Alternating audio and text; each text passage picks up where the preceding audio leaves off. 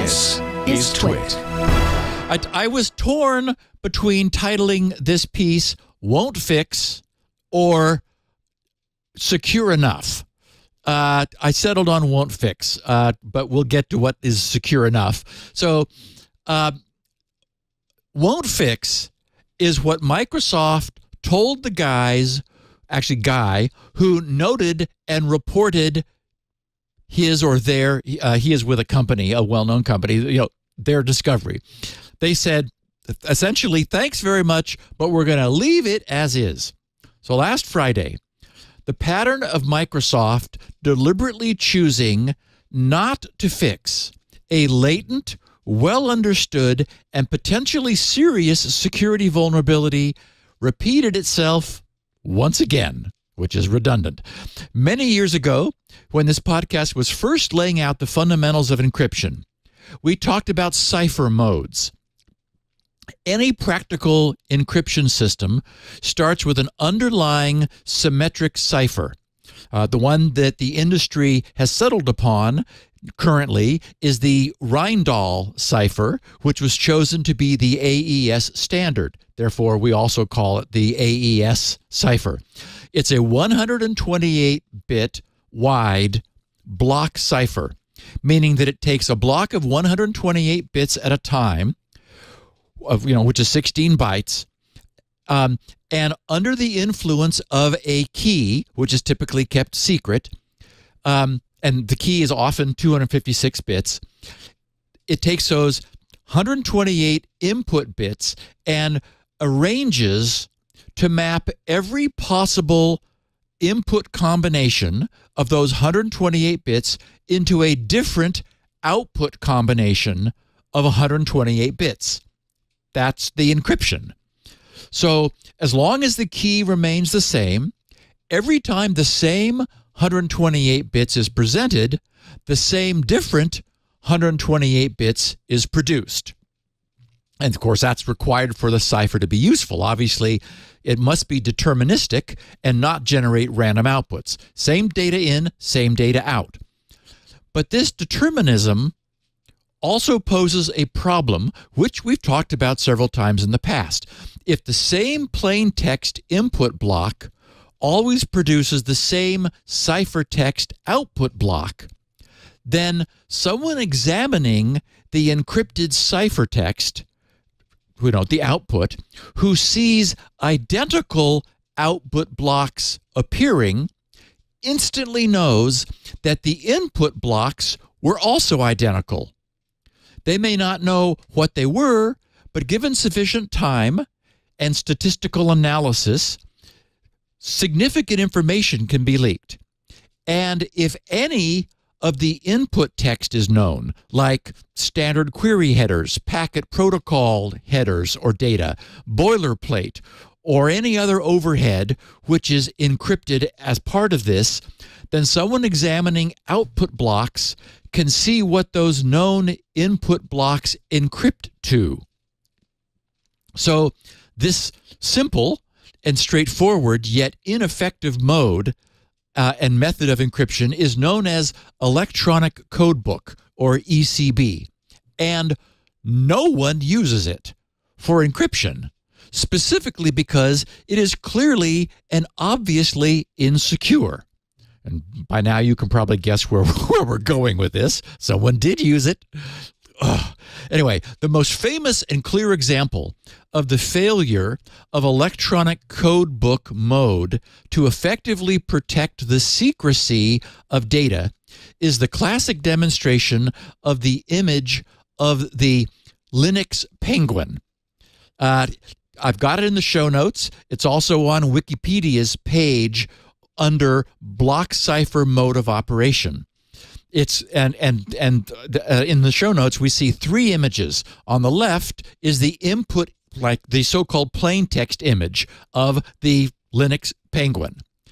The middle is that penguin encrypted using ECB, electronic codebook mode, which is to say simply taking the encryption block, encrypting it into a different block. And how could they even call that encryption? Exactly. I mean, I know. It's not encryption. I know. And this really is a good example of why ECB is so bad. Yes, isn't it? It's just perfect. And what Leo is referring to, for those who aren't seeing this, is you can still see that it's the Linux penguin. I mean, it's like, it's not pretty anymore. The colors are lost, but it's like, it's not obscured. It's there because every time the same bit, the same block of bits was ciphered, it came out to be the same different block. And in an image context, the image survives. It's not great, but it's there. And compare that to the third frame here, which is just noise. All other modes except ECB result in noise. I mean, like no picture at all, just static. And that's, of course, what you want from your encryption algorithm. So, what we actually want, as I said, is shown in that rightmost of the three panes, where the result is pure noise without any vestigial remnant of the original image. There's no evidence that there was any information, right? That's the key. Correct. It is mathematically indistinguishable from entropy. So there's no information there. Noise. Yeah. Yes. And as I said, any cipher mode other than the simplistic ECB results in something like the third image, just noise. Actual encryption, which does not leak information about the unencrypted plaintext, is what we want. Now, I'm not going to delve into great detail about the other encryption modes since we have carefully and fully covered all this before. And the Wikipedia link that I've got in the show notes about this will refresh anyone's memory if they're curious. But the crucial weakness of simple electronic code book encipherment is that each encrypted block stands alone. The good news is this is easily resolved. Every one of the other popular encryption modes solves this simply by chaining. The most famous of these modes is, and it's as good as any, is CBC, which stands for Cipher Block Chaining. CBC simply XORs the result of the previous encrypted block with the plain text to be encrypted by the next block. That's all it takes. By chaining the encrypted result into the next encryption, blocks no longer stand alone.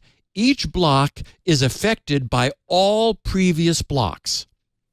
So, what happened with Microsoft last Friday? The company now known as WithSecure, which was formerly F-Secure Business, published their distressing summary of events under the title Flaw in Microsoft Office 365 Message Encryption Could Expose Email Contents to Attackers. They explained, adversaries can exploit the flaw, for which there is no patch available, to obtain information that could lead to a full or partial information disclosure. So this is from Helsinki, Finland, which is where these guys are located. They said, today, WithSecure, formerly known as F-Secure Business, published a security advisory warning organizations of a security flaw in Microsoft Office 365 message encryption. So this is Office Message Encryption, or OME for short. So they said OME, which is used by organizations to send encrypted emails internally and externally, utilizes the, wait for it, electronic code book implementation. And calling it an implementation is, even that is kind of a stretch. They say a mode of operation known to leak certain structural information about messages. Attackers able to obtain OME messages could use the leaked information to partially or fully infer the contents of the messages by analyzing the location and frequency of repeated patterns in individual messages. It's the repeated patterns, for example, that allows us to see the Linux penguin even after it's been, quote, encrypted, unquote. And they said, and then matching these patterns to ones found in other OME emails and files. Harry Sintonen, with Secure's security researcher who discovered the issue, said, quote, attackers who are able to get their hands on multiple messages can use the leaked ECB info to figure out the encrypted contents. More emails make this process easier and more accurate, so it's something attackers can perform after getting their hands on email archives stolen during a data breach, notably encrypted email archives, encrypted under this ridiculous electronic codebook encryption. He said, or by breaking into someone's email account, email server, or gaining access to backups. So according to the advisory, the analysis can be done offline, meaning an attacker could compromise backlogs or archives of previous messages. Unfortunately, organizations have no way to prevent an attacker that comes into possession of affected emails from compromising its contents using the method outlined in Sintonen's advisory. The advisory also highlights that no knowledge of the encryption keys is needed to conduct the analysis. Yes, because it's not actually encryption. And that the use of BYOK, bring your own key scheme, does not remedy the problem, meaning it doesn't matter if you privately key this. It does, this is not actually good encryption. Sintonen shared his research with Microsoft in January of 2022. While Microsoft acknowledged the problem and paid Sintonen via their vulnerability reward program, they opted not to fix the issue. While organizations can mitigate the problem simply by not using the feature, I guess, and not assuming that they have encryption, it does not address the risks of adversaries gaining access to existing emails which were previously encrypted with OME. Sintonen said any organization with personnel that used OME to encrypt emails are basically stuck with this problem. For some, such as those that have confidentiality requirements put into contracts or local regulations, this could create some issues. And then, of course, there's questions about the impact this data could have in the event it's actually stolen, which makes it a significant concern for organizations.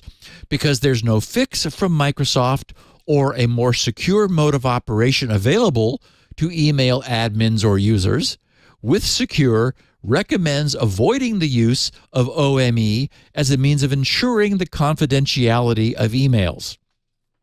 And I'll note that the trouble is not just theoretical. With Secure's technical write-up placed an image in an Office 365 message, encrypted and sent it using Microsoft's OME, Office Message Encryption, and this was the result. I have another picture in the show notes where you can, as clearly as you could with the Linux penguin, see the word fail written quite clearly in the image. Because, yes, that's what this is, an encryption fail. So, as we've seen over and over, Microsoft's industry dominance is so complete that the details of what they do no longer matter. This won't cause them to lose a single Office 365 customer, and they know it. So why bother fixing it? Just call it encrypted and figure that it's encrypted enough. And this begs the question of how this could have ever happened in the first place. I mean, okay, so yeah, we're confronted with this like horrible design. I'm reticent to call it a design. Why does anybody use ECB encryption? I mean, is there some useful reason, or is it just old? No, it's not even old. I mean, nobody ever the thing that you need with CBC. is you need an initialization vector. Remember that I said you take the output of block cipher n and XOR it with the plain text of block cipher n+1 before encryption. But that then begs the question, okay, how do you start? Because the first encryption won't have a previous result to use. So that's where you need a 128-bit initialization vector. It doesn't need to be secret. It does need to change with every time you use the encryption. But that's simple. Just increment it. Again, it needs to be unique, but it doesn't need to be secret. So you would have to include that with the message or in a header for the email, but that's trivial too. So, I mean, okay, arguably, I know how encryption works. Clearly, whoever designed this doesn't. I mean, Leo, I mean, it's like whoever did this doesn't know how to encrypt things. So they just took some symmetric cipher, and I don't even know if it's AES, maybe, hopefully, but they took a symmetric cipher and just said, oh, feed blocks in, send blocks out, which, as we've seen, isn't good. and galling is that when Microsoft was told this at the beginning of the year, they said, yeah, well, yeah, it's encrypted enough. We're going to leave it the way it is. It's not encrypted. No. And it's a lie to say it's encrypted. I know. It's baffling to me. And why would you even choose this in the first place, let alone not fix it? The only thing I can suggest is that this was given to somebody who was utterly incompetent to be given this job. And they said, okay, yeah, done. It's encrypted. Might as well just XOR it. You know, why does ECB exist or EBC exist? Why is it there? Because it can.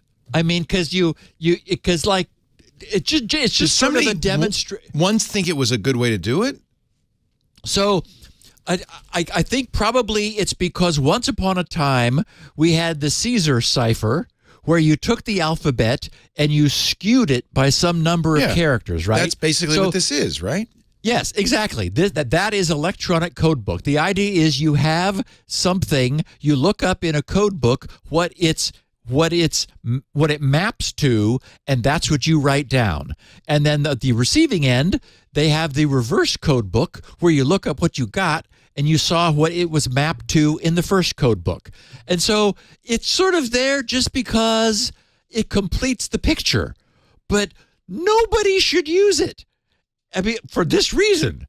And how to do it right is like in the next paragraph. It's like the guy stopped reading Wikipedia after 3 paragraphs. Just read the 4th paragraph where it says, don't do this.